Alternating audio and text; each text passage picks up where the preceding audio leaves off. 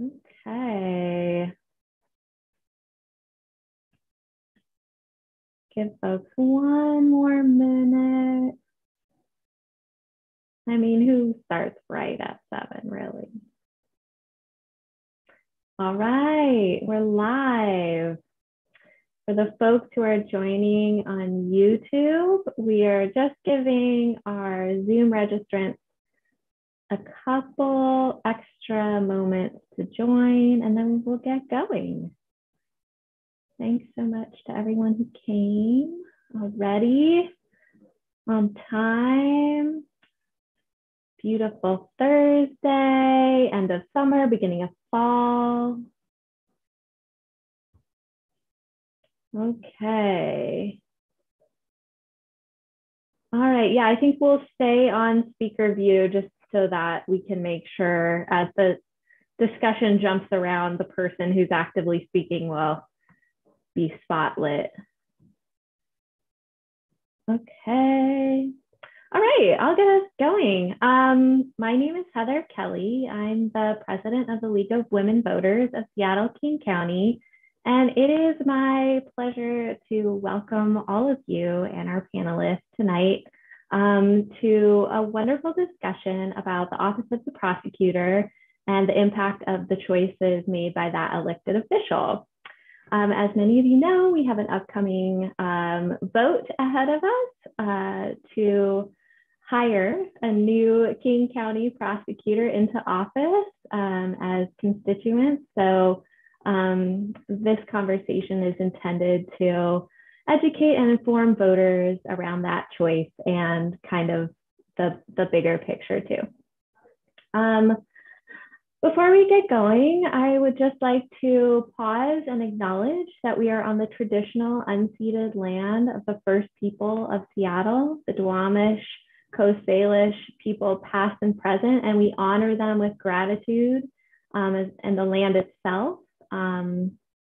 And at the League, we also are practicing another type of acknowledgement called a labor acknowledgement. So I'd like to take a moment for that as well. We pay homage to those stolen from Africa, placed in chattel bondage, forced into labor and called slaves, to those who lost their lives blasting through mountains to build the Transcontinental Railroad and build this country. We honor the individuals whose forced, unpaid, underpaid, and exploited labor built and is building much of the Americas. To our Indigenous, African, Asian, and Hispanic forebears, we commit to the continued struggle for reparations, labor protections, due process, and equal access.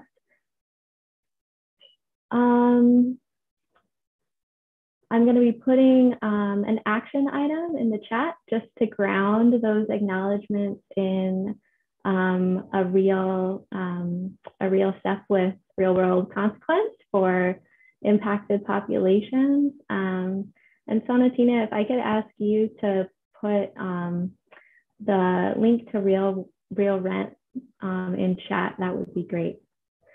This is a way of literally paying for our occupation of unceded land. So thank you so much to our co-sponsors, the Federal Way Black Collective, the Northwest Community Bail Fund, and the Puget Sound Passport Rotary Club for partnering with the League on this awesome event. I'm really excited for this discussion. I'm really excited to be drawing an audience of supporters of all those organizations in the same room. That's something we've really been trying to do more of. And a couple housekeeping matters for those of you who are just joining, welcome. If you need assistance hearing the speakers tonight, go ahead and scroll down to the bottom of your Zoom screen and click on the option for live transcript. That'll bring up a little menu and you can hit show subtitle for closed captioning. If there are other accommodations that you need tonight, you can go ahead and put those in chat and we'll do our best to accommodate those. We're also live streaming on YouTube, and the recording will be available afterwards. Let's see. So a couple guidelines for using chat tonight. This is a voter education event. It's not an opportunity for candidates to campaign or for folks to express their support or opposition to particular candidates. So please keep that out of the chat. We want you to discuss this concept. We want you to engage with each other in the panelists, but just keep it respectful. Disrespectful comments will be deleted. If you have a question, the chat is the place to go. It will really help us pull out the questions from the rest of the discussion going on if you write in all caps question. We have somebody tracking those in a separate document. And you know, if the panelists are using words or phrases or concepts that you don't understand, pop that question right in chat. If we can't get to it during the panel, we will be following up with folks to the best of our ability afterwards, because the whole point is to get your questions answered. Okay, and now I've been talking for a minute, but I still got to introduce our awesome moderator, Felicia Hudson. She's an advocate for justice and equality for the people. She began her work in advocacy at Highline Community College, where she obtained her paralegal degree and served as the Student Legislative Action Committee Chair. She interned at a criminal defense law firm in Federal Way. As the FWBC program coordinator, Felicia Hudson uses her skills in advocacy and passion for people to serve through various programs that the Federal Way Black Collective offers to the community. So I'm going to turn it over to you, Felicia. Thank you so much for moderating tonight. Thank you so much for having me. I greatly appreciate you inviting me and this time. And thank you everybody for joining us tonight. We have a lot of great conversation that we're about to have. So I first would like for our panel, before we get started, have our panel introduce themselves. So I guess let's start with Mr. Satterberg. Would you like to go ahead and introduce yourself and tell us about you? Well, thank you very much. And thanks for having me. And I appreciate this forum. And at the end of the night, I hope that everybody who spent some time watching this understands why it's important to put the prosecuting attorney's office under their scrutiny. It's an office that deserves attention. And I've been there for 37 years, and I've got three months and 21 days left, and I will be retiring at the end of this year. So I know an awful lot about the office, probably more than people really want to know, but it has been really what I've done since 1984. I was in law school, I was an intern at the juvenile division. So many things have changed in 37 years. Not the least of which is, what does the community want and expect from their prosecutor's office? So I hope we can touch on a lot of those issues, but I'm Seattle born and raised, UW double dog, and went right out of law school into the prosecutor's office, and I'm looking forward to retiring on midnight of December 31st. That's awesome. Thank you so much. And next we have, let's see, our next panelist. Would you like to introduce yourself? I guess we're going to go from left to right. So Sean, would you like to introduce yourself? Thanks, Felicia. I wasn't sure if it was the same on your screen as it is on mine. I want to offer a brief correction for Dan Satterberg. He's South King County born and raised. That's significant. There's way too often there's a large representation from the city of Seattle that doesn't quite encompass the many diverse and unique needs of the folks in South King County. And as a fellow Highline School District alum, I want to make sure we bring that to center as well. My name is Sean Good. I steward an organization in our community. Choose 180 is our executive director. It's important for this night in particular that I give a special shout out to my wife as we are on vacation celebrating our 11th wedding anniversary and on the East Coast. And I committed to doing this because this conversation is very important. It's one that I believe for the future of our county, we need to center with a sense of urgency. And so I wanted to make sure that I could be present, and she co-signed on me being in our hotel room at 10 o'clock in the evening, talking at a volume that's probably not as appropriate as it should be, an effort to be able to share space with all of you. And that's why I often tell people, as often as I'm able, that I'm married to the most amazing woman in the world. And I'm the father of two incredible children, my daughter Hope, who is a high school sophomore, and my son Samuel, who is a college junior. And I've been serving in this capacity at Choose 180 for the past 6 years and have been deeply vested in transformative justice for the past 20 years. And when Dan first joined the prosecutor's office back in 1984, I was 3. And with that, I'll pass to whoever may be next.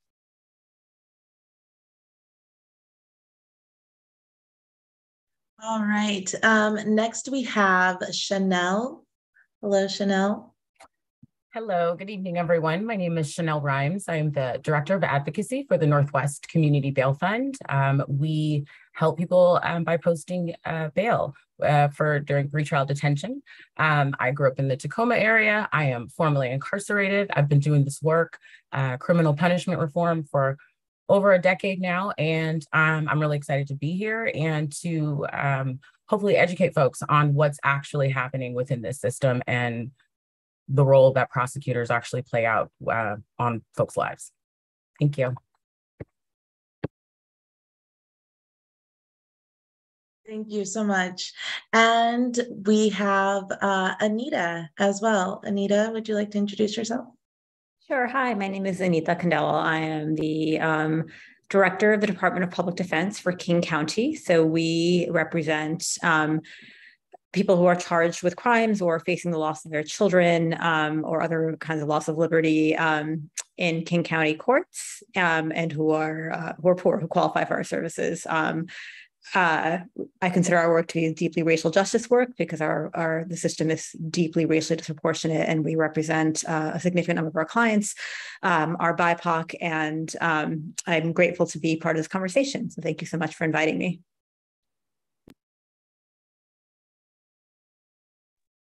Awesome, awesome.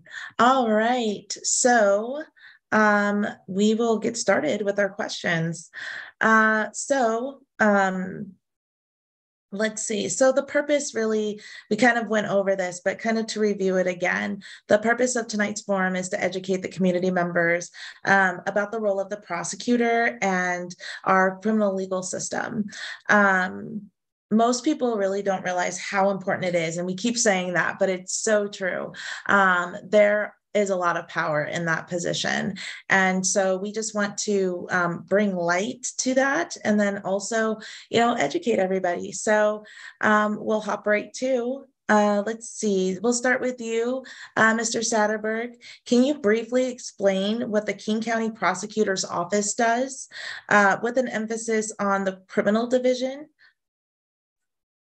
Certainly, and let me just start with sort of the data. We are the second largest public law office in the state of Washington, next to the Attorney General's office, about 575 employees. We have a significant role as corporate counsel for King County. So we have a civil division, about 65 attorneys and another 30 plus staff who handle all of the advice and litigation involving the civil function. So everything that goes through the county executive or the county council. We have a family support division that sets child support and enforces child support orders. We have a juvenile division that handles all of the cases for youth under the age of 18. And the largest, and as you said, the criminal division. And it's split up into a number of different units depending on the kind of the subject matter. We have a presence down at the Mailing Regional Justice Center in Kent, and also up in the King County Courthouse. So we'll talk a lot of theoretical and institutional and policy stuff, but the number one thing that the elected prosecuting attorney has to do is run a major public law office. And that includes budget and includes all of the policy things you have to do, includes hiring and being a good place to work and to train people and to do all that. So number one, we're a large public law office. And then, of course, we play a major role. We have prosecutorial discretion, and I'll talk about that later on, I hope, because that is kind of the linchpin of how prosecutors exercise their power. It's the ability to decide what case to file and what case not to file, both individual cases and categorical cases. And the prosecutor can decide those things. And the authority for prosecutorial discretion is derived because it is a separately elected position, an executive branch agency with finite resources. So the prosecutor has to decide where she wants to put her emphasis. She can't do everything. So the prosecutorial discretion allows you to decide what to do and what not to do. And the cool thing about it, and I tell all brand new prosecutors, it's your superpower because nobody can make you prosecute a case that you don't want to prosecute.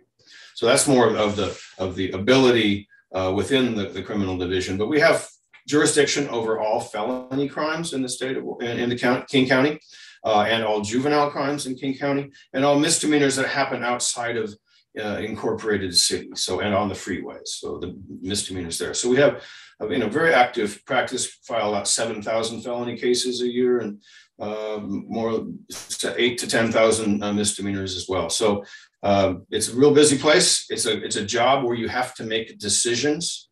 They're not always popular. One thing that I have learned is that whatever decision I make, somebody's not going to like it, and so it's a job where you still have to lean in and make decisions and do the right thing. And that's the best part of this law job, is that you get to do the right thing for the right reasons. And my client is to serve justice, and that may look, that'll look different every day, which is why it's a fantastic job. So thank you. So specifically the criminal division, then you guys overall, right, try cases and bring them forward, right, the charges. So we receive the case from the police department, and if it's a rush case, if it's a serious violent case, we have 72 hours to file that case. And then eventually that case will be negotiated and worked up and either result in a plea or a dismissal or a trial. Okay, awesome. Thank you so much. And then we're going to go ahead and go to our next question, and that's for Anita. Can you kind of walk us through the timeline of a typical criminal case from like arrest to sentencing? That's pretty challenging because there's not sort of a typical case, but I can tell you that generally, the way the system works is that someone will get booked into jail by an officer, and then they'll have an initial hearing, what's called a preliminary appearance, where a court decides if there's probable cause to hold the person and will make a decision regarding bail or not. And that gives the prosecuting attorney's office a couple of days to make a decision about whether they actually want to file charges. And that decision to release someone or not is a really, really important one. But before I get there, then the next step is if Dan's office files charges, then the person has an arraignment hearing at which they're informed of the charges and they enter a plea, generally not guilty. And then we have another opportunity to argue for release. And pretrial detention is a huge determiner of what the outcome of a case is. And so there are lots of studies that show that people who are held in jail during their case are more likely to plea and are more likely to have long sentences. That's why the work that Chanel and the Northwest Bail Fund do is so important, right? They're trying to level that playing field a tiny bit, because once you have someone in jail, if you give them a plea offer of credit for time served, right? Like, it's taken a few months for the court to hear your case, for the police report to get to your attorney, for you to talk to your attorney, and the prosecutor's offering to just let you plead out and you can walk out the door if you plead. Whereas if you want to go to trial, you might have to wait a few months because the courts are backed up. It's going to take time. It's going to take time to get the witnesses. We have many, many clients who, right, their first priority is to get out of jail. They have families to get to, they have jobs to get to, they have community to get to, they have loved ones they need to get to. And so they end up taking that credit for time served plea in order to walk out that door. Getting to trial generally takes much, much longer, especially on sort of a more serious case with a lot of witnesses, just getting all the investigation done, making sure on both sides for a defense attorney to make sure that they're doing a good job of really investigating every part of the case, for the prosecutor to get their witnesses ready, to get enough jurors to a courtroom. All these things take a lot of time. And so it's really hard for me to say, here's a typical case and here's what happens. I mean, most cases in the criminal punishment system are resolved via plea. The statistic, I think it's about 95% or so nationally, and I don't think King County is radically different. So very few cases go to trial. But again, I do think this factor of pretrial detention plays a big role in that, because if you are you are just much more likely to plea, you are more likely to get convicted and to get those long sentences, and lots of research backs that up. But I think I should stop there, just because I feel that it's very likely that Chanel and Sean have a lot to add to that. Absolutely. And yes, I would actually like to hear kind of the answer to the next question, at what points during that process does the prosecutor have the opportunity to exercise discretion? And I'm going to throw that question to Chanel. At what point does the prosecutor have discretion? I mean, from the initial time that the case is presented to them or the charges are presented to them, they can choose to prosecute somebody or not. What I think they should be taking into discretion is the impact that it's going to have on the community, folks' families immediately. A lot of times, you know, because the people that are arresting folks do not have law degrees and don't fully understand criminal law all the way, they may not hit certain elements of a crime. And so that's going to take investigation. A lot of times an attorney can, or a prosecutor can see that off the bat just from reading the police report. So they can, you know, go ahead and not charge, but it seems as though they still charge anyway and see if they'll be able to just get somebody to plead out. Okay. And then over to you, Sean, same question.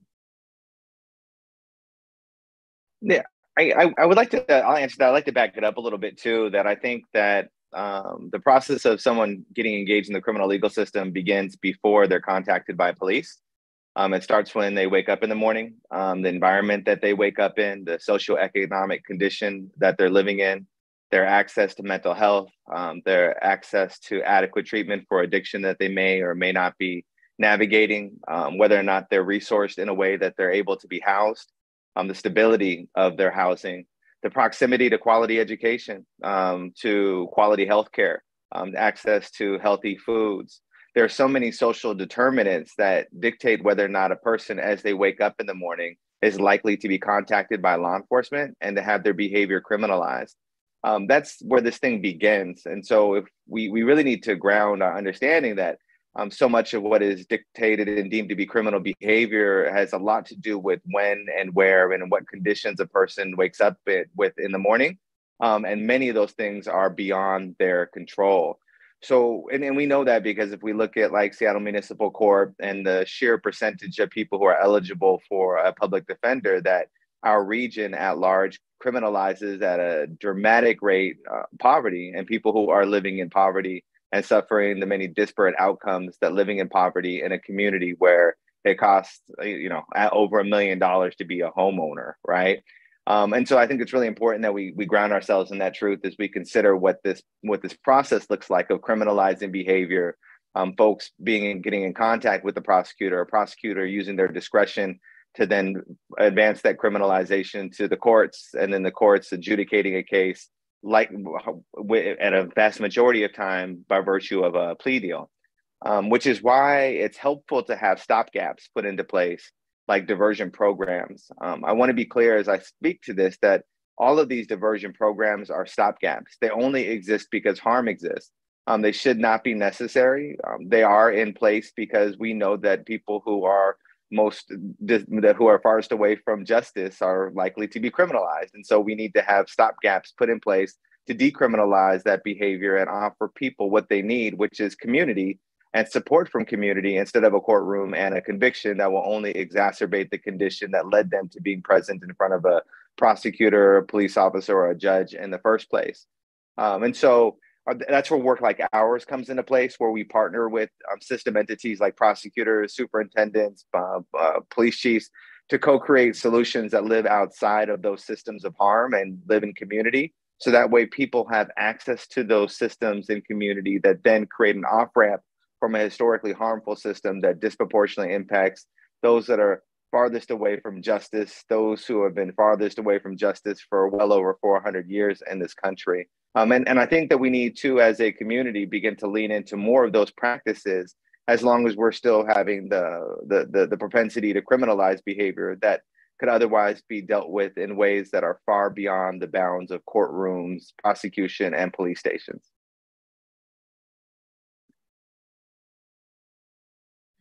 That was a lot of information. That was an excellent answer, and a lot of topics were covered. I'm sure people will have a lot of questions to follow up with that. So kind of going to charging, which I believe you touched on, Sean, but I'm going to kind of pop on over to Dan with this question. So when a prosecutor is deciding whether to decline or divert a case, rather than pursue a traditional prosecution, what factors are or should be considered? Are there basic standards for prosecutors to follow, I guess, in making these decisions? That's a great question. And, trying to be consistent along an entire large office with 180 people in our criminal division and have them all arrive at the same decision requires filing standards that are published, that are taught, that are available to everybody. Defense, prosecutor, the public can see our filing standards. So those are to help guide us into what we call a conservative filing policy, where we file the initial charge that we think most accurately reflects the conduct of the person. The decision about diversion is for many, many years, we wanted to divert, and it was all, the question was, well, divert to what? We didn't have things to divert them to other than the traditional court diversion program in the juvenile court. And so over the last 10 years, that has changed. That's really one of the great things that has changed, that the community has stepped up and said, let us build, and now the county is funding to a significant degree, let us build these alternatives, build the instead. So instead of filing this case in court, send it to us. And we can try to accomplish the things that Sean's talking about, where community shows up for an individual. The cool thing about our diversion programs now, we have one in juvenile court called Restorative Community Pathways. We have one that's about to launch in adult court, is that we also offer the same kind of help to the person who was harmed. So if the person has lost some money, maybe they have their cell phone stolen, we can make public restitution as part of this program. So restitution amounts used to disqualify people from being diverted. Now it's part of the whole program. And because the demographics of crime victims are so often close to the demographics of the person who caused the harm, that we ask, we provide the same sort of offer. What can we do to help you with the resources that we have? So the diversion programs now, instead of saying divert to what, now we say compared to what? Compared to the courtroom, and particularly, and we can't leave the night without talking about what COVID has done to our court system and the court systems around the country.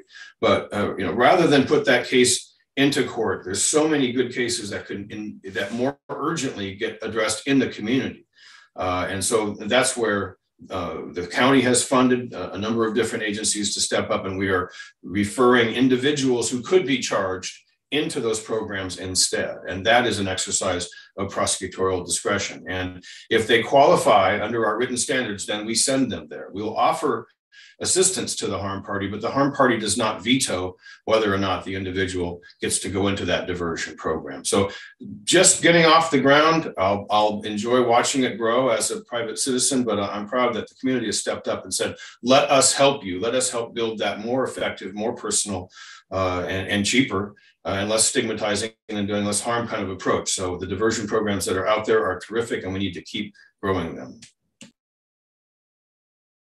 Yes. Sean, would you like to go ahead and speak to this?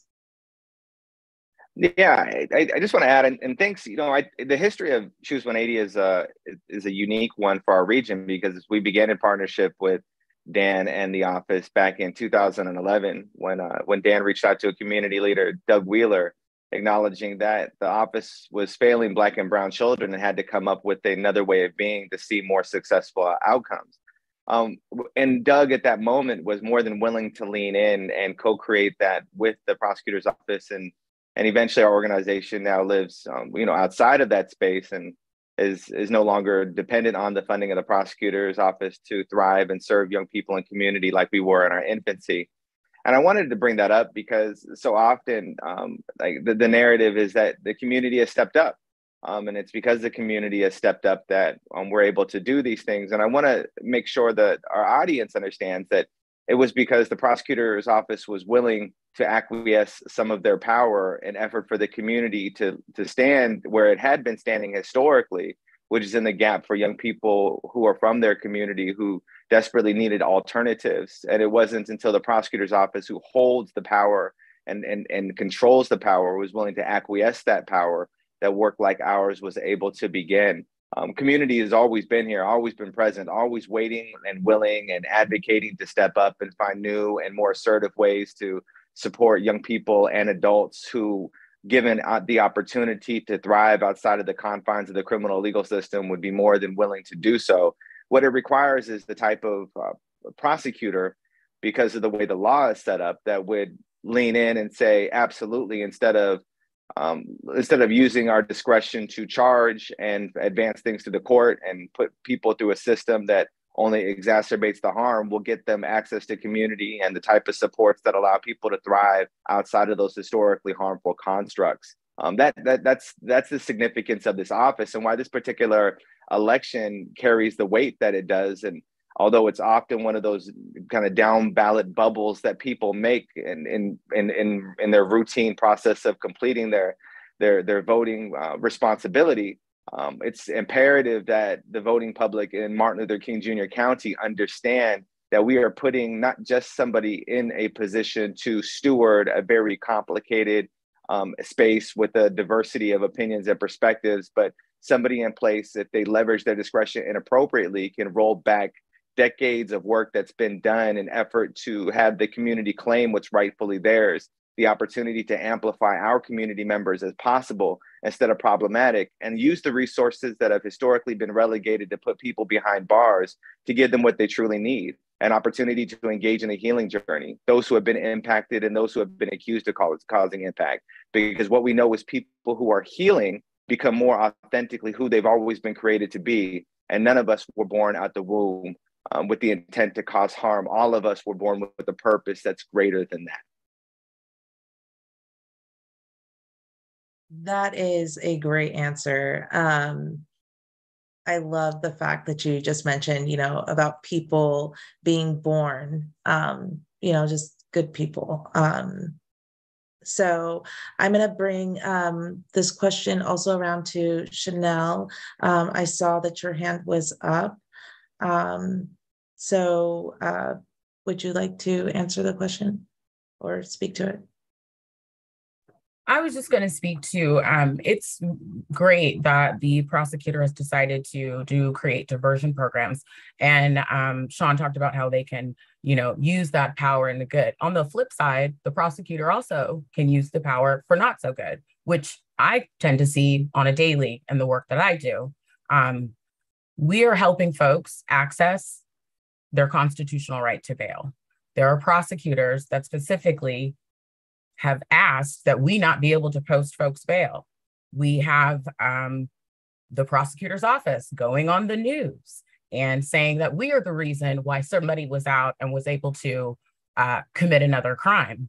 So in regards to public safety and, creating other programs, are they aware that they are not creating safe environments for other folks, such as people that work at the bail fund?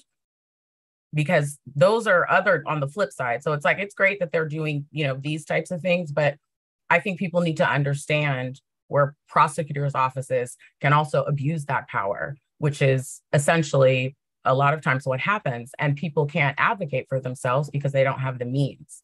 So, I think it's one thing to say, like, it's great, he's doing this for youth, but at the same time, they're still going after their parents. So it's like, great, they're doing it for youth, but the parents, the adults are still getting taken in and arrested. And if anything, that is doing nothing but creating generational poverty, systemic poverty. So, when you're prosecuting somebody, keep in mind, it's not just that person you're prosecuting, it's the whole family, it's the children, it's everybody else. And I don't think that's taken into consideration a lot of times. So I'm grateful to be here in this space, but as somebody that works dealing with the prosecutor's office on a daily, I'm just not going to sit here and act like they're just doing a great job, because that's just not what's happening. And if anything, the prosecutor is putting my life in danger by going on TV and telling people that we are the reason that somebody else has committed a crime.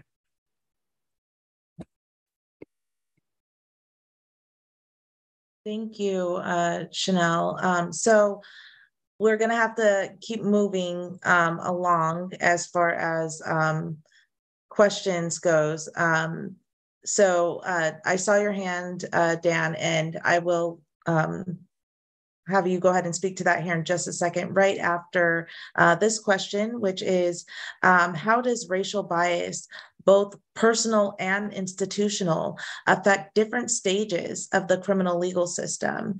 And what steps can be taken to identify and reduce racial biases in the screening, filing, and prosecution of cases?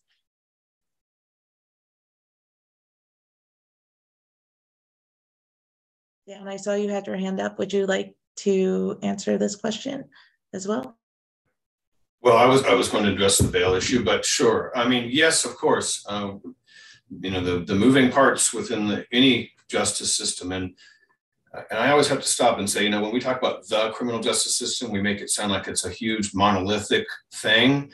There are 2,300 elected prosecutors in the country, 3,000 counties. We have federal prosecutors and city prosecutors. So just know that we're talking about really individual, localized reactions and policies, and each of those individual, you know, jurisdictions can attempt to do different things. I know in several jurisdictions they're using a new tool that screens out the identification data in a police report, so that the deputy district attorney who's reviewing the case to think about bringing charges isn't given the information about the race or what the police officer thought the race of that individual was. So there's some things underway to study whether, you know, we can make charging decisions more race neutral. And they're certainly a long way before we've come up with the proper tool. But I think thoughtful people and know that there is going to be some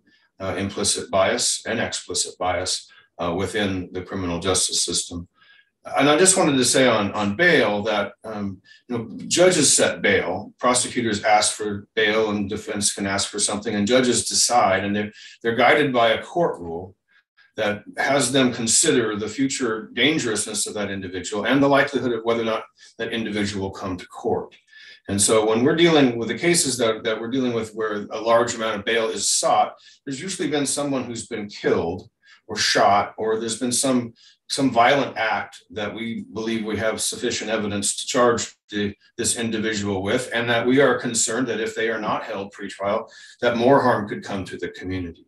Now, who posts the bail is a matter of public record, and I haven't been on TV talking about the Northwest Bail Fund, but if someone asks my office or the court who did it, and we'll tell them the truth about that.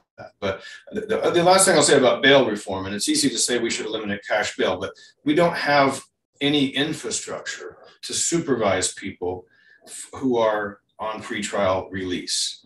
And so right now, judges are often left with a really binary choice. Either you're in or you're out, and there's not a whole lot of there's no work release anymore in King County. There's other things that we have not invested in terms of community corrections that are anyway robust enough. And so the judges often are left with a tough decision. Somebody before them has been accused of a very violent act, and do I as a judge take a chance and just let them right back out, or should we let that process play out? So it's a tough thing. I think that if you're going to get to bail reform, that you have to invest in some pretrial infrastructure, some probation officers, somebody who can keep an eye on the individual and have them report, so that we know that they will show up for court and that they're not involved in future violent acts.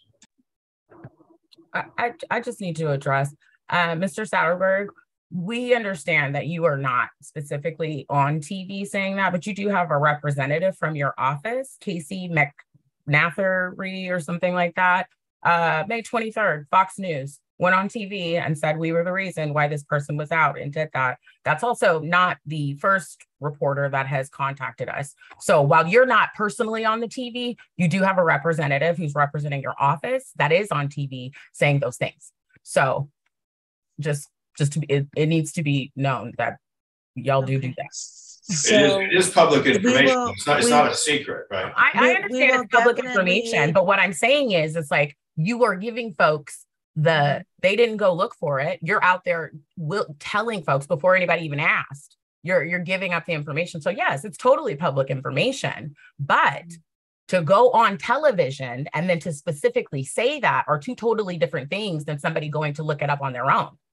Well, and this it's not happening more than, it's not just one time, but I'm not going to sit here and act like this is, you know, it's like, oh, people are finding out on their own. No, y'all are doing that and telling folks that.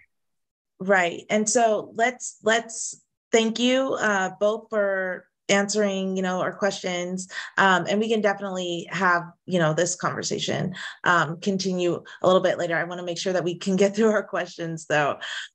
So let's see, Anita, I saw that you had your hand up.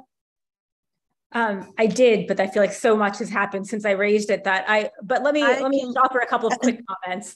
You know, first, you know, the question of bail and how much is being asked for, you know, so the jail has a new data dashboard. And what that dashboard shows is that the majority of people, or if not the majority, about 40 to 50% of the people who are getting booked in are released after about 3 days. And so that means the prosecutor has asked for bail and the court has set bail. And then ultimately the prosecutor takes a couple of days to decide that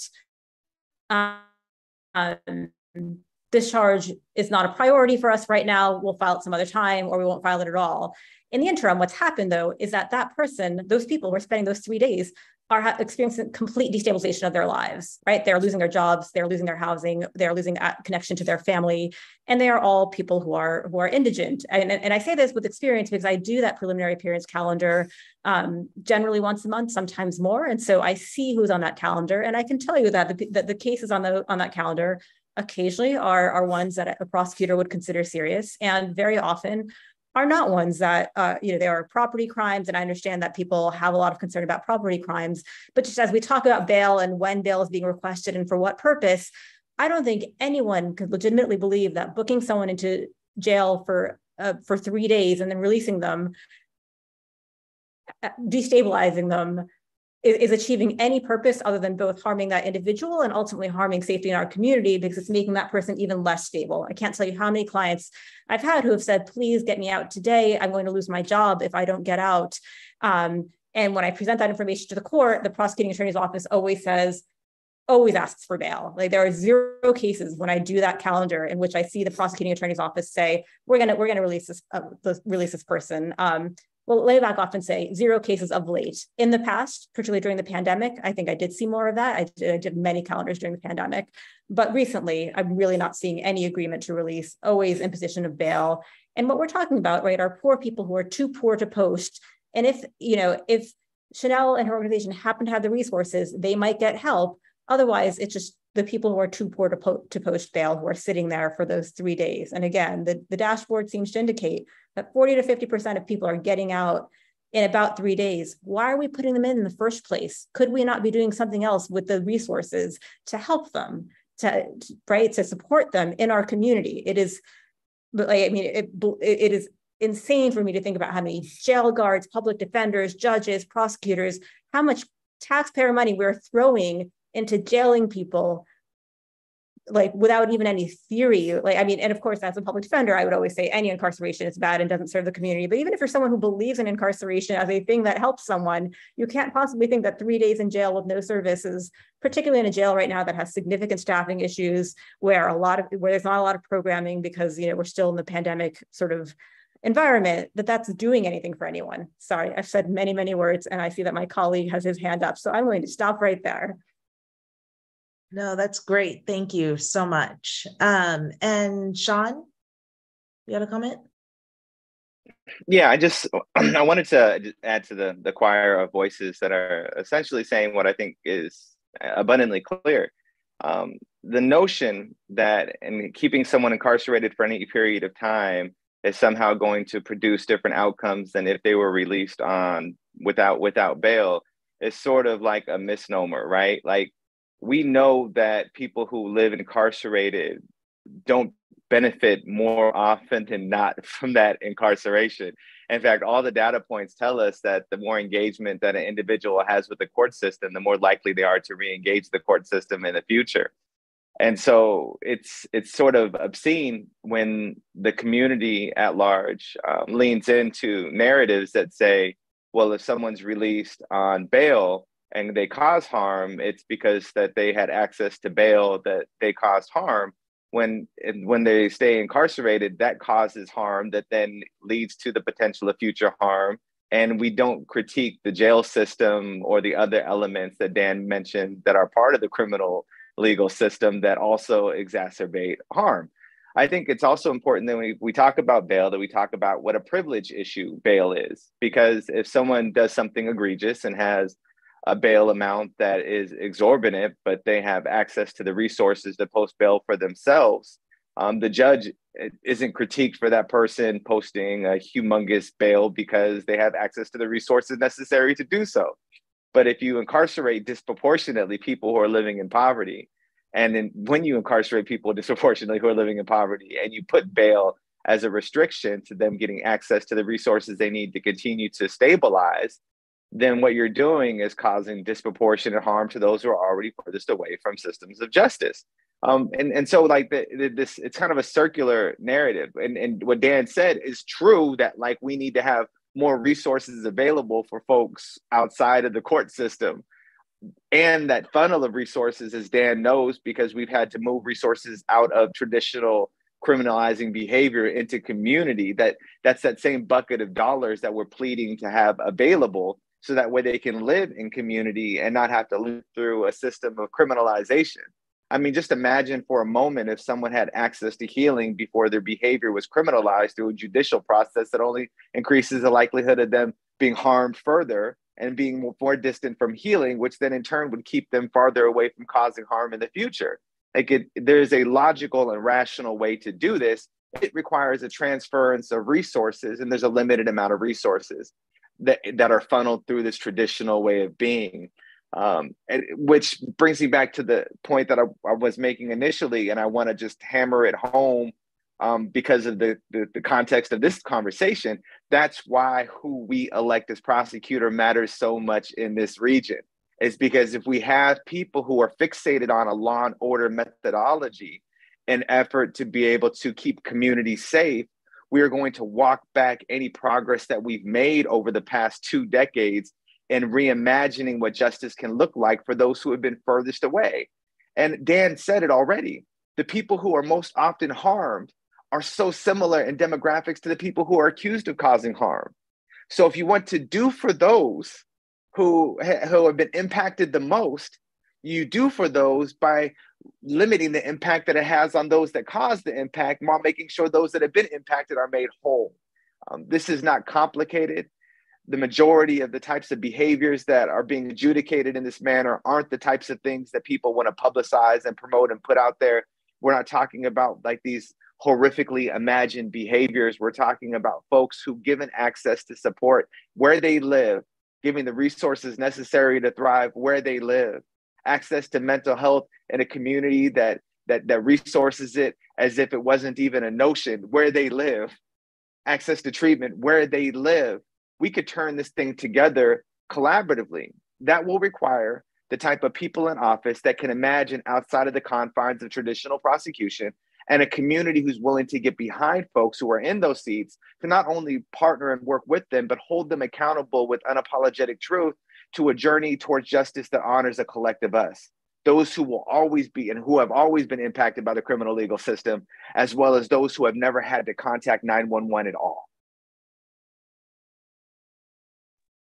Wow, that is a lot. And that kind of leads me to my next question. So as I'm going to point it to Chanel, let's see. So can you discuss the impact on a defendant who is unable to make bail? I mean, the impact could be the most major impact. It could be their life. We still have COVID outbreaks in jail. People are dying in there. They could lose their life for sitting in jail. It could go all the way as somebody could lose custody of their children. They could lose their job. They could lose their housing. They could lose, they can lose their mental health. It is not a nice place to be. A lot of people do not understand it is a disgusting, dirty place. I've been there, and a lot of people who are always touting for people to go have never been there and experienced that. It's a long-lasting ripple effect. It can affect their children. Their children are harmed. Their children may not be able to go to school. I mean, just all of those things, it just snowballs. And for us to think that the only way to make sure we have safety is bail, that's really not the case. Money does not equal supervision. That doesn't make it so that if somebody posts bail, then they're not going to be a risk. At the same time, we have bail bond agencies that make millions of dollars every day posting people's bail. Nobody says anything about those folks. And that means because it's somebody who had money and collateral to be able to do that, because not everybody can just go to a bail bond agency and get bail posted for them. I don't believe in, really more incarceration, but to say that we have no other means of supervising folks is really not true, because they're putting people on electronic home monitoring all the time. They do that all the time. It's not the best thing, but it's another tool that's available. Another thing is that there's Court Rule 3.2 that says judges are supposed to, do the least restrictive means. And so if somebody is already poor and qualifying for a public defender, $1,000 bail doesn't seem like it's the least restrictive. So there are tools that are already available to our courts and officers of the courts to use to reduce our jail population size. It's just a matter of whether they choose to use them or not.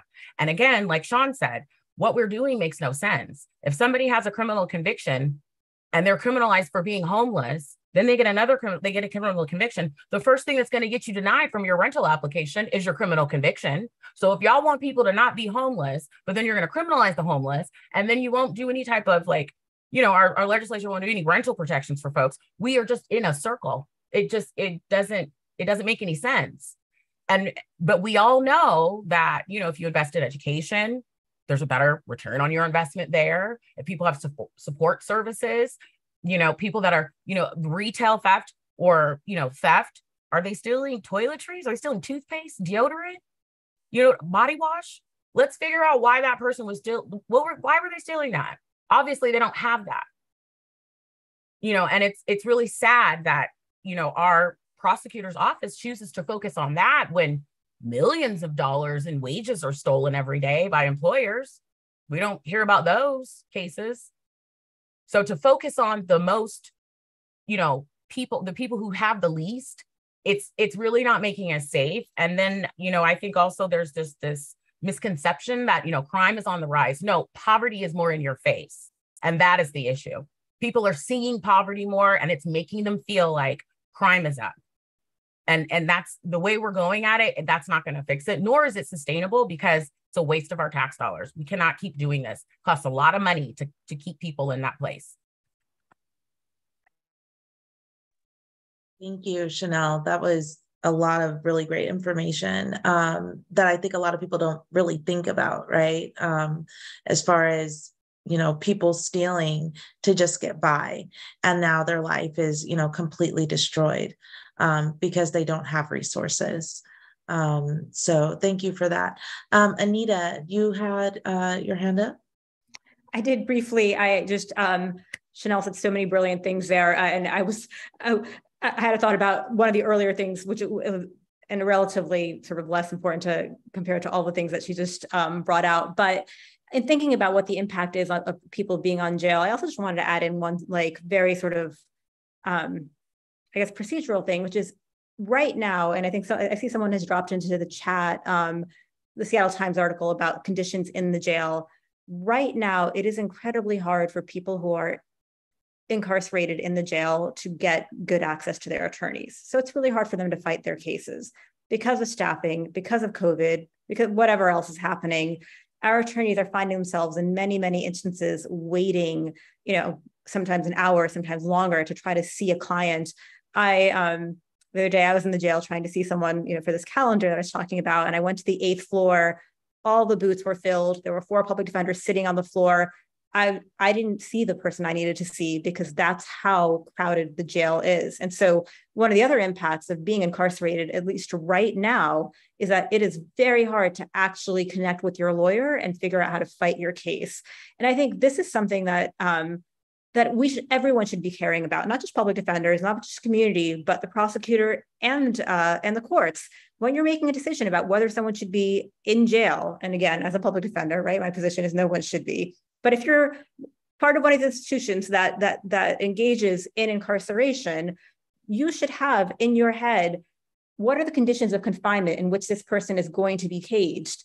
And is this case really one in which I want to put that person in that situation? Instead of just saying, oh, that's the jail's problem, that's the jail staffing issue, whatever. The entire criminal punishment system, criminal legal system, it is an ecosystem of which, public defense is both, we're both part of it and we're also critics of it, but it is all part of one thing. And we all have to be looking at how the other pieces of it are working. But anyway, so I just wanted to add in that small piece right now that the current situation is that our attorneys are having, our clients who are sitting in jail are having a very hard time connecting with their attorneys because of the challenges that the jail is facing.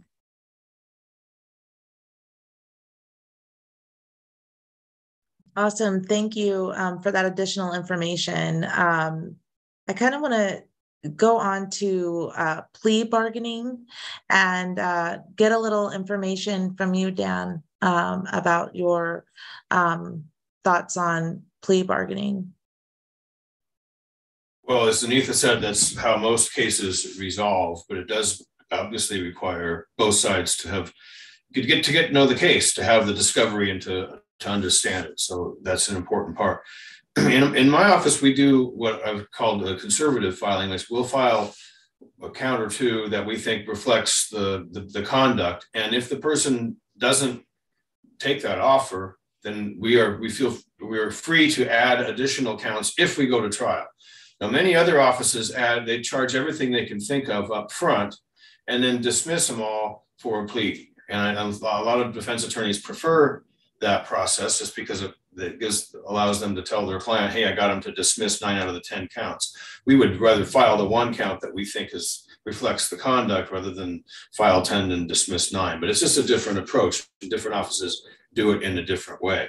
Is it coercive? Certainly. I mean, there is, especially if you're in custody. I've seen the credit for time served calendars in municipal courts. When I'm talking about bail and the things that we're talking about today, I'm thinking about the 230 people who are charged with murder in King County and are waiting for trial. I know those are the folks where we argue hardest for bail. When someone's taken a life and they're facing decades in prison, do we really think they're going to come back voluntarily to court? It's not. So most of those cases, that's where we fight the bail as a serious violent case, not in a shoplifting case, which we largely don't even prosecute anymore. But plea negotiations are 2 attorneys who are familiar with the facts, and they are predicting what they think a reasonable judge or jury would do with a certain case. And because of the way that the determinant sentencing scheme is in the state of Washington, we can adjust charges and we can enhancements. We can basically tailor the discretion that the judge will have in giving the ultimate sentence. So it's again, when a plea is entered, it's just not binding on the judge. It's an agreement by the defense and the prosecution to recommend to the judge a certain outcome, but the judge can do anything above or below that range. But it really does require all attorney offices to be adequately staffed and for the proper access to clients to be had so that these are informed decisions, because they're obviously very important decisions. Thank you, Dan. And Sean, it looks like you have something to say as well. Yeah, I have an opinion about most things in life, and I have one about this too. Before I had the opportunity to serve our community in this way, I was in sales. And when I was in sales, what I was really good at was like these add-on sales, right? So you would like buy something and then you like want to accessorize the thing. And I was like really good at getting people to accessorize by helping them understand how much better the thing would be if they added all these additional accessories. There was also this tactic that we regularly use, right? Which was like, look, this thing's on sale right now. And if you buy this thing on sale today, this is the best deal that you're ever going to get. And often for people who wanted to make sure they were getting the best deal, they would lean into that and say, absolutely, right? But, one of the things that other people would do is say, like, look, if you want this deal, if you want to be able to have me be the person who's making this purchase, like, if I come back next week, you're going to offer me the same thing, which in earnest was more often true than not, because we wanted to be able to move the products that were in our store, right? when did we begin to consider the people who were living incarcerated as products that we needed to move off a shelf? Oh, that sounds like slavery. That sounds like slavery manifesting in the prison industrial complex. We're like monetizing people in a way that like we get to determine how quickly we can push them off the shelf based upon the type of deal that they're willing to take to move themselves forward. This is deeply problematic and harmful. If a prosecutor's office, this is one of the things that just boggles my mind, just from a shared, like a humanity, many of the things, but from a simple place of like shared humanity. If you're willing to offer a plea on Monday, and then you go to trial and that plea is no longer accessible, then what you're telling me is on Monday, this person was less of a threat to community. But now that they've gone to trial, they're a greater threat to community. And so we need to increase the charges that they're taking on because they didn't take the deal in the first place, because they believe that there would be due process, and that through that due process, that they would be decriminalized for the behavior that was initially criminalized in the first place. And that's just like, from a base level, it seems logical to me that if you were offered this in the beginning, that you'd be also offered this at the end, if we were centering you as a humanity and not as some sort of like monetized figure that's helping continually justify the resourcing of an overly funded criminal legal system that is underemployed, which is at this moment causing terrific harm to those who are being put on the shelf and not being able to be moved through market. I hope that analogy worked for many people to understand the parallels between what we're doing today and what we've done historically in enslaving bodies in our country, in addition to pointing out some of the ridiculous notions around pleas versus actual criminal charges when we're talking about the theater of the criminal legal system in and of itself. This whole performative justice doesn't actually honor the humanity of those who are the main protagonist in the narrative. How do we get back to centering the person who was the people who were harmed and the people who were accused of causing harm in a way where our question isn't what is the right sentence to give, but our question is, what is the quickest way to get them access to healing so that way this harm stops from occurring? Anita, like, make it make sense. Yes, Anita. And then I have another question right after this question, because we're going to have to answer it briefly, because I want to go ahead and get to the questions from the audience as well. Anita? I mean, Sean is, captures so much so brilliantly, and I just so appreciate it. And I think, to put it sort of just in like the terms of the world in which I live, right? Like, basically, plea bargaining is often just prioritizing the efficiency of the system over the exercise of rights that are guaranteed constitutionally to our clients, right? That people have a right to test the system, but instead we have a system where, if you say you're going to go to trial, you're threatened with those additional charges or with a longer sentence. A while ago, a colleague of mine had a case, a young person, where the prosecutor said, I want you to go in agreeing with me to a certain sentence. If you go in non-agreed, I'm going to ask for more time than if you agree with me. And it's like, just as Sean said, is he more dangerous because he's not agreeing with your sentencing recommendation, right? Like the recommendation of the prosecutor, which carries huge weight with the court, should not be something that is tied to whether someone exercised any of their rights, whether they challenge the state's evidence. It shouldn't be tied to any of that, right? It should be tied to, the prosecutor's recommendation should be tied to what they believe is the appropriate outcome in the case, and that appropriate outcome, their belief in what that outcome is, it should not change based on whether we choose to try to suppress evidence because we think an officer illegally searched our client, or whether we want to have a hearing to try to challenge the state's case, right? We shouldn't penalize the exercise of these rights by saying, well, if you do that, you're wasting resources, you're costing the system more money, and we're going to really throw the book at you and ask for a longer sentence or whatever it is, right? The exercise of rights, and again, like, we should not forget who we're talking about. The exercise of rights by predominantly poor people and disproportionately BIPOC people is something that we should not be penalizing by prioritizing system efficiency, and that's how our system works right now.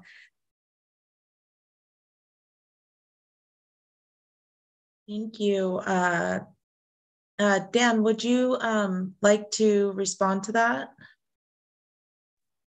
Well, I would just say that, yes, there is something called a trial tax. You go to trial, you're going to face more time. And it's in every single one of the criminal justice systems in the United States, because there has to be some way to disincentivize the right to trial. And that sounds terrible to say, but we in King County, for instance, can do about 100 jury trials a year now.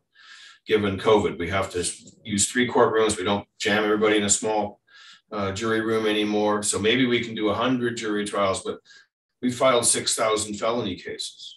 If everybody wants to trial, you can do the math. It's going to take, it's just not possible. So in every system, not just ours, but every system in America has an early out. If you take early responsibility for the thing that you did, you get a better deal than if you fight tooth and nail and put the state to its test and bring in witnesses and go through all that, the process of trial. It's likely that you would, in any jurisdiction, you will face additional penalties for that. And you may not like it, but it's the truth. And it's the only way that we can resolve that many cases. If all the defendants stood as a union of one and said, no, we all want a trial, it would break the system down, and it would be really hard to accomplish that many trials in even several years.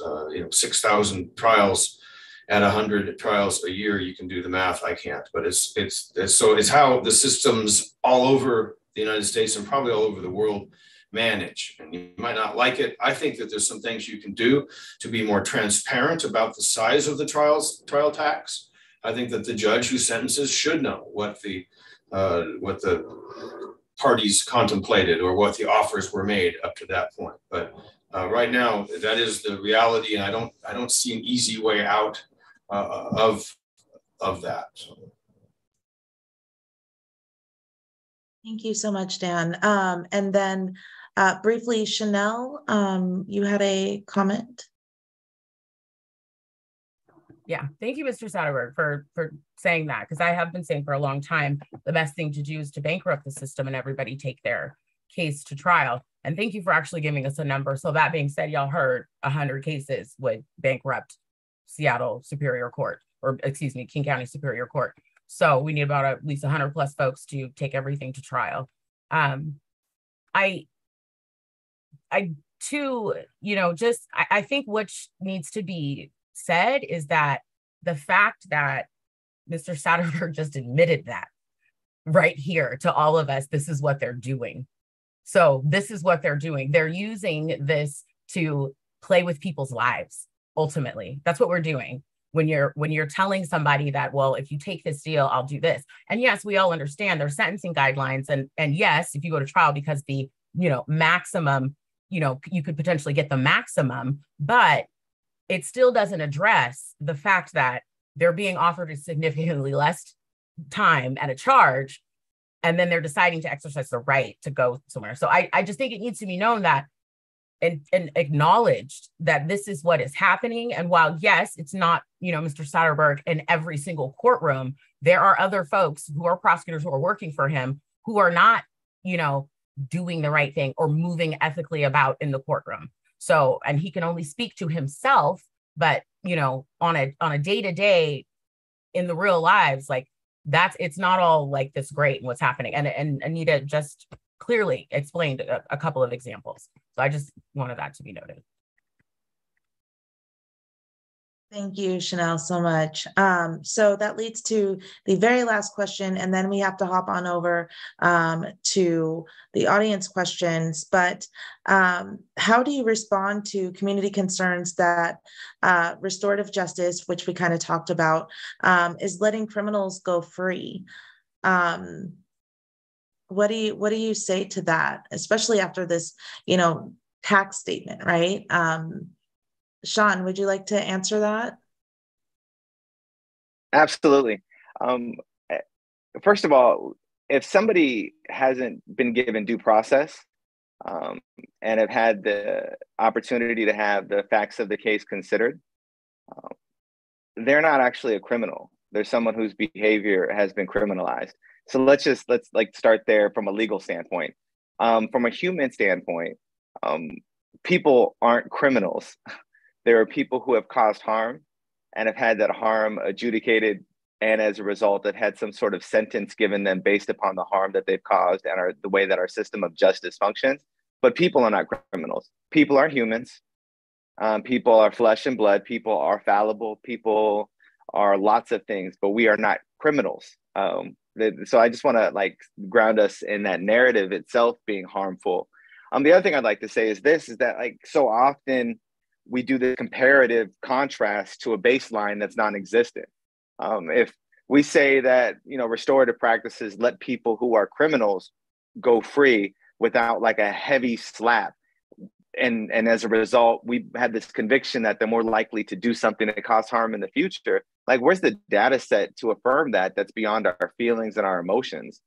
Like, I get like the feeling and the emotion, right? I understand that the insecurity, because what it is that we've been indoctrinated with as a country. We have been sold a bad bill of goods that there is a system in place that's going to keep all of us safe and secure. And who that system really protects is the upper middle class and the affluent, and not those who have been furthest away from justice since the inception of our country. And so I'm not going to give us a long-winded history lesson to how we get to this place of even assuming that a restorative way of being could potentially create the space for people to cause more harm. But what I will say is this: our organization has proven something to be true beyond a shadow of a doubt, in my estimation, that the work that we've done in partnership with other community-based organizations like Creative Justice, Collective Justice, Freedom Project, there's Project, you know, there's all these, all of these other organizations that are doing great work in community. To say that if given the same runway and the opportunity over a prolonged period of time to assemble a data set to affirm what it is we know to be true, we have a deep conviction that unequivocally it will be more prosperous for our community at large, for people to not experience the exasperate impacts of the court system and get more access to community and healing right off the bat. When our work is largely focused on young people whose behavior has been criminalized as misdemeanors, and when I say young people, I mean those 12 to 24, and that over 90% of those that have had the access to our services aren't returning to the criminal legal system within 12 months of engaging in our program, what that tells me is that a couple of things. Number one, that many of these folks simply needed to be seen as possible and not problematic. And too often in our criminal legal system, when behavior has been criminalized, as the question was phrased, they're now deemed criminal, and they're no longer seen as possible in what they can be, but they're limited to the lens of what it is that they may or may not have done. Also, people need a community of support. They need to be able to go home, be in community, surrounded by a group of people who are affirming them as that possibility and resourcing them to develop and cultivate the skill sets within themselves to allow them to thrive in the neighborhoods that they desire to live in. Thirdly, we need to make sure that we're not addressing individuals who are causing harm as an individual concern. We need to understand that these individuals are coming from communities, that they're coming from families that are likely suffering from the same conditions that led to the manifestation of their behavior in a way that may have caused harm.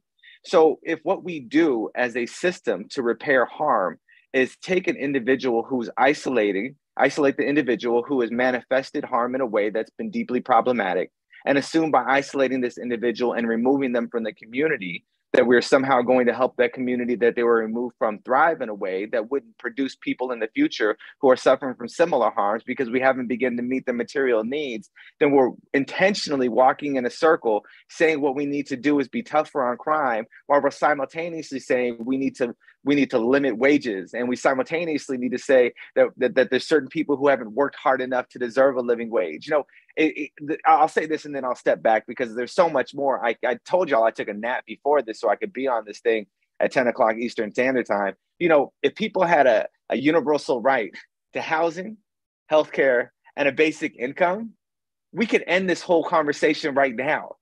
That we would have a small percentage of people who would likely still cause some level of harm because mental health is real and addiction is real. But if we wanted to make sure that there weren't 6,000 cases that had to get plead to, an effort for the 100 to be seen, housing, healthcare, and a basic income, we could leverage all those additional resources that are being put into place in order to be able to do the performative acts of prosecution and the public defense and the theater of the court system. If we quit showing up to the theater who runs the longest running gig, longer than Wicked on Broadway, it really is the criminal legal system, the greatest theater on earth. If we stopped resourcing it in that way and we made sure people had access to housing, health care, and a basic income, we wouldn't be having the conversation we're having right now. And the court and the prosecution and public defense and police it could really leverage whatever fundamental benefit still exists beyond that to engage people who are truly suffering because of something going on within themselves that can't be met by housing, healthcare, and a basic income, and make sure they get access to healing in a safe way that limits the impact on the community at large. Like, that's the world that I imagine, that's the world I live in. And I believe that restorative practices are the pathway to get us there, but we need to broaden the path and allow the runway to exist that's on par with the hundreds of years that we've been criminalizing behavior in this country. Yes. That was excellent. Thank you so much, Sean. So we're going to go right on over to the audience questions now. We have a question from, let's see, Kristen. It's, how much does the prosecutor take into account what the impacted families want in terms of prosecuting or not, and if they want restorative justice rather than punitive? I'm going to throw that question on over to Dan. Well, it matters a lot what the survivors, and let's pick our right. Let's say there's a homicide. That's what I think about when I think about the serious work that we do. If the surviving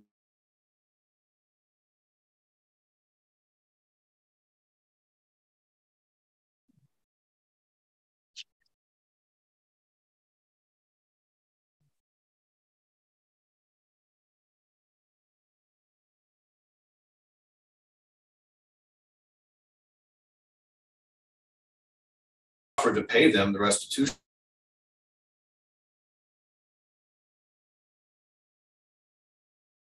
It looks like we lost Dan. Dan is back. Well, something happened. Sorry, I got kicked off. Can you all hear me? Anyway, it matters what people think. It looks like we're having some connection issues right now. Let's see. Can you hear me? Am I audible? Hello, testing 1, 2, 3. Sorry, yeah. I don't know how. We can hear you. We can all right. Okay. So yeah, and as soon as so we are going to move on.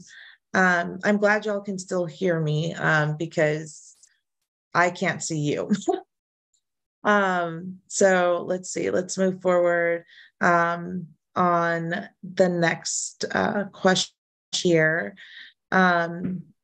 We did have a question that came up regarding, let's see here. Sorry about that. Let's see, does the screening process to screen demographic data out of police reports also screen out if the offender is a police officer? How is the bias being set aside when deciding to prosecute police officers? So I mentioned that there are some experiments going on with different tools to remove the identification. I don't know. There's not a standard one, and I don't know that they've reached any sort of conclusion. I just know that there are people who are the offices that are trying to hide that information. Yeah, we can hear Dan, and Anita's back. So just keep going. Dan, were you done with your answer? I'm all done. Okay.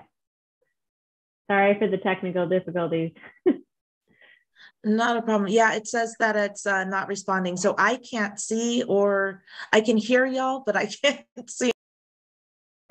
Felicia, if I may, just quickly to that question, it looks like we may have lost Felicia. No, please go, Sean. Yeah, it looks like there's a system-wide issue with Zoom, so please continue. Yes, it's all good. It's all good. We you know what, like, you know, as Felicia gets back and we can moderate the situation together. This This is 2022. We got this at this point. This. Here, one of the things I just wanted to share is that removing bias from the criminal legal system. Confession, I love to run, but I also really enjoy baked goods, and I love an ice cream sandwich. And I've been looking for how I can remove the negative calories out of baked goods and those ice cream sandwiches, those Trader Joe's ice cream sandwiches in particular. Those are they're good. They're really good. But you know what I can't do? I can't remove the bad calories and the bad fats and the bad sugars out of it because they're baked into the situation, right? And so that's kind of what it's like to remove bias from the criminal legal system. It's like removing the calories out. If you don't want the bad calories, what my dietitian would say, you just got to stop eating those foods, which is hard for me to do because I love a good cookie, especially from Treat Cookie and Burien. Shout out to them. But the point being is you just got to stop consuming the thing that's causing harm if you want the harm to stop happening. And so if we want to remove the bias from these processes, we have to stop consuming these processes and assuming that somehow they're going to produce outcomes that are absent of bias. Yeah, does anyone else want to respond to that question? Or do we have a next one up that we could pop into the chat, Ruth? I'm scrolling. Okay, so I guess we covered one of the questions that we had asked was, what's the benefit to a prosecutor to getting people to accept plea bargains? And Dan, you kind of covered this, just, it's necessary for the system to keep functioning. So I feel like we covered that. And Sean just touched on that again. So, I guess somebody's asking kind of what are the ethical considerations that go into how you formulate a plea, what kind of offer is extended, and that sort of thing. Is there a set of criteria that the office abides by, or is it just sort of left to the individual discretion of each prosecutor? Dan, do you want to try to tackle that? Well, again, in the serious violent cases that my office is dealing with primarily right now, that there's usually more than one prosecutor involved in making that offer. It's obviously based on what we think we can prove, the evidence that we have, and we have to disclose all of the evidence that we have and the weaknesses in our case as well. So that's where the ethical wraparound is that we're dealing with facts that we think we can prove, and if we can prove them, then it would satisfy the elements of this particular crime. And I see Anita is hiring anybody who walks in the door, and we're in a hiring crunch too. Good to have help, but I bet she may have a different view of that. But anyway, the ethical constraints are really, you can't plea bargain on a case that you can't prove, and if the person didn't do it, you shouldn't be there, and nobody wants to be in that position either. Awesome. Felicia, are you ready to take the reins again? Yes, I'm back. That was a good time. All right, cool. I'm going to just kick me right on out. Okay, so we're going to go on to our next question. I don't know if it was answered or heard or not. But when someone is held for 3 days without knowledge of mental health issues, how does the person get their needs met without a backslide in mental health stability? Is it all right if I try to speak to that? And then I don't know if you know, but I've been summoned for bedtime, so I will answer this question and then get to story reading. The short answer is they're going to backslide. It is very hard it's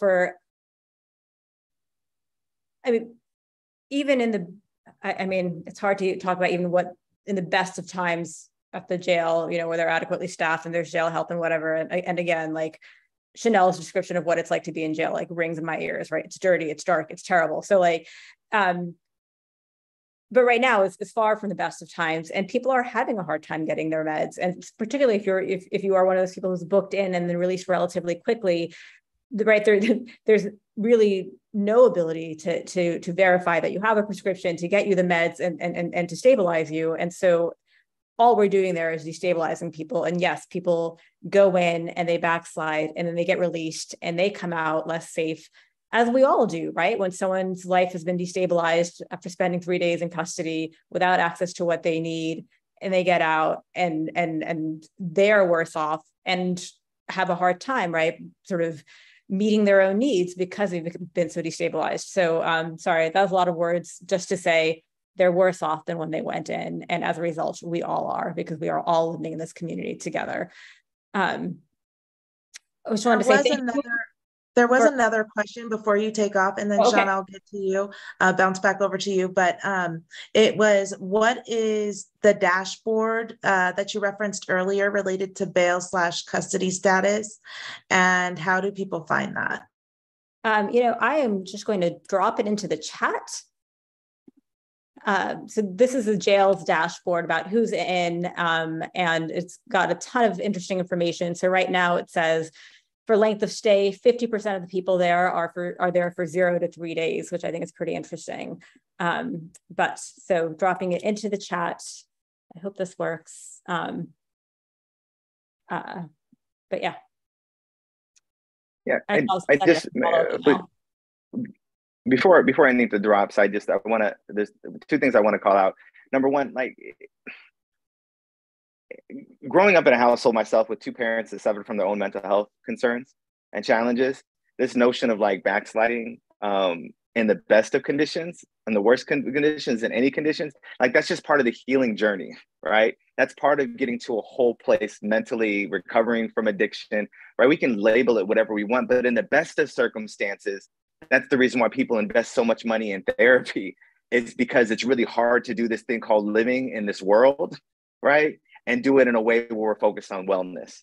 So if in the best of conditions, for those that are listening and tapping in, I think it's important that we don't like compartmentalize people who are being criminalized because of their mental health and their addiction concerns and their journey that they're on in life and the variety of other factors, that we compartmentalize them as different or other than everybody else in our community that's suffering from similar things. The difference is the access to privilege that the folks who are in other contexts are suffering in, that gives them liberty to tap into other resources that keep them from being criminalized when they're in the midst of crisis. But all of us, particularly coming out of this pandemic, there is a mental health crisis throughout our country because of all of what it is that we've endured. So this isn't like, so when you ask questions like, what happens for somebody who's incarcerated? What happens to somebody who's not incarcerated? What's happening with y'all right now? How are you dealing with what you're dealing with? What resources are you implementing to get through what you're getting through? Now imagine that you don't have those resources. How are you doing? How are you doing, right? Like, I think that's important that like we make sure that we marry our humanity together in a way that doesn't create an other, because by virtue of creating the other, we become the other and end up instituting the very tools of oppression for our own liberation. And we got to get better as a collective us and make sure that we're enveloping all of us within that collective. And Anita, absolutely. I have to call out, because your child just popped up over your shoulder, that it's important that folks are listening and watching as well understand that the collateral impact for those of us that are serving in these spaces goes far beyond like the 9 to 5 hours. As I mentioned when I led in, I'm on this because of how significant this particular race is and how important it is that people in our community are making informed decisions. And it's obvious that my sibling Anita is doing the exact same thing with Chanel and Dan, after all these 30 some odd years of service, similarly understands the weight of what's in front of us. I am going to throw out there Felicia, just real quick. Let me just close this community before Anita drops. We have to make sure that we take this particular ballot decision to heart and make sure that your community votes for what's possible, votes for wherever it is we want to be, and does not make a voting decision to go back to where it is we already came from. There was nothing there that we can benefit from. Everything we can benefit from lives in a future that's not antiquated like Law and Order. Absolutely. Thank you so much, Sean. So much great information. I know there's several questions in the comments that we weren't able to get to, but we will definitely be able to answer some of those questions later through email or whatnot. There was one thing, though, that I would like you to briefly speak on. We have about 1 minute, but people are saying, what about, this beautiful world, the picture perfect world that you're painting, Sean, with, restorative justice and what about people who are committing, crimes like murder and so forth, and they're, why shouldn't we lock them up? Why, this all just sounds so beautiful, but what about that? Yeah, Felicia, and I'll be succinct. I know that's challenging for me, but I'll be as succinct as I possibly can be and not wake up everybody else that's in this hotel. I just realized that it's 11:30 and I'm speaking at a volume that may be disrupting others. Look, so here's the thing. Most people will never be impacted by murder in their life. Like, most people will never be impacted directly by the criminal legal system in their life. Most people will never have to activate 911 as a result of harm happening to themselves in their life. In fact, what we're talking about is how do we create that environment where those other people live for the people who are those that are most frequently accessing this system that's perpetuated harm.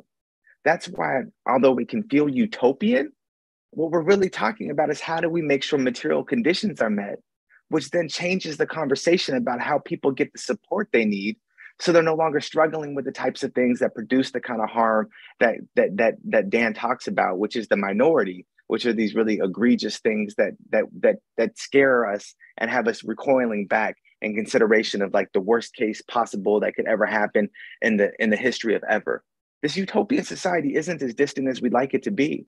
When there's people in our country that make $1 billion a year who go to offices that are on the very same block with those that are in the midst of a mental health crisis and can't get their support they need because our state has a tax policy that doesn't bring resources in to meet those basic needs.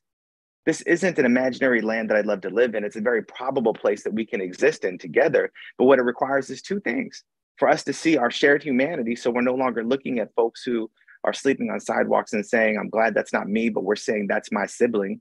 And two, that with that revelation that we are who we are collectively, that we make sure people have access to housing, healthcare, and a basic income. If we can do that as a collective, this conversation evolves and it changes. That's not utopia. It's only utopia for those who are afraid to let go of the resources they have at the most exuberant in effort for all of us to thrive together. Thank you so much. So I can give about, I'm so sorry to cut this off. I can give about 30 seconds, Chanel, and then we do have to say good night. Quickly in the chat, there's somebody in the chat that's asking about what about businesses and why is Dan not prosecuting shoplifting? And they recently in a Westwood Village, and the staff watched somebody load their backpack and walk out. They could not interfere. This is hurting our community as well as it become rampant. Lawlessness is not the answer, in my opinion. So businesses have insurance. They have insurance for loss and for theft. Two, I think it's partly like these anecdotal stories like these, which makes us, somebody stealing from a store is not really lawlessness. It's just order. Like, it's something you just don't like. That's not really harming you. It's harming the business, but they have insurance. So I think we have to get out of this notion of like, everything it's lawless, but it's also like, well, they couldn't afford it. Most people are not out there just stealing for the heck of it. They're stealing for needs. People are hurting. Our wages have not gone up in 40 years. The cost of living is rising. So people are hurting. COVID, like people, we've acted like COVID is no longer existent and everything is just back to normal. That's not the case for a lot of folks. People that were on the edge and the brink of barely making it prior to COVID have now fallen off that cliff. So, I really just these stories about, well, what about the businesses? What about the people? What about the community? What about your neighbors that need something? And two, I wouldn't expect employees to go after somebody. You never know what could be going on. People should not have to risk their life to, for a corporation, for some store. That's what insurance is for. That's what loss is. That's, whatever they're doing, that's an investment. There's a risk with an investment. Sometimes people steal. But really, why are they stealing? I'm sorry that those types of questions and stories is why we got into this place, because two, folks have been living off of 30 years of law and order and thinking that's the way the criminal justice system works, and it doesn't. And you're really, all you're doing is harming folks. So what? They stole something. That's not our bigger issues. Have them start prosecuting, or going after, investigating, all the rapes, child abductions, murders. But the theft, that's what we're worried about.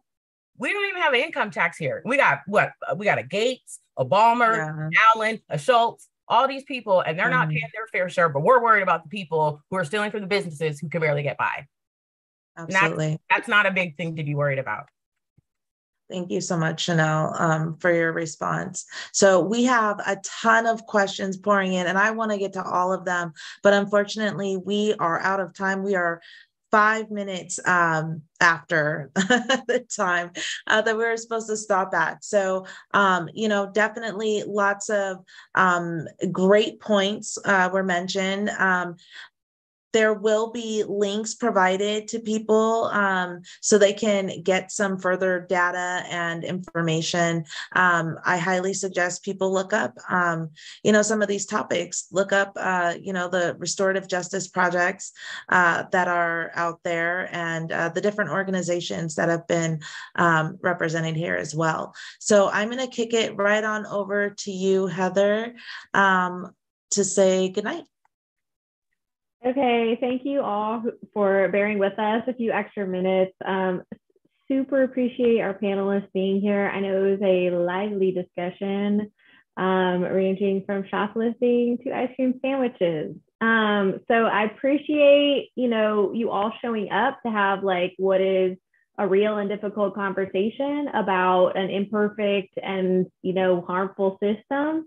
I know that we're working within constraints. So when we talk about what choices the prosecutor is making, it's about all of us coming together to try to figure out what do we want as voters, right? How can we make the overarching system work, or do we need to just create a different model that serves community and achieves safety in a different context, in a broader context? So I really appreciate all of you showing up and kind of just, diving right in. At the League of Women Voters, we do not stray from controversy. We invite it, we welcome it, we try to create spaces where it can take place. And to all those who pop questions into the chat, we will collect them and do our best to field them out to our panelists and get you answers. So I posted some links in the chat for our partnering, presenting organizations, the Federal Way Back.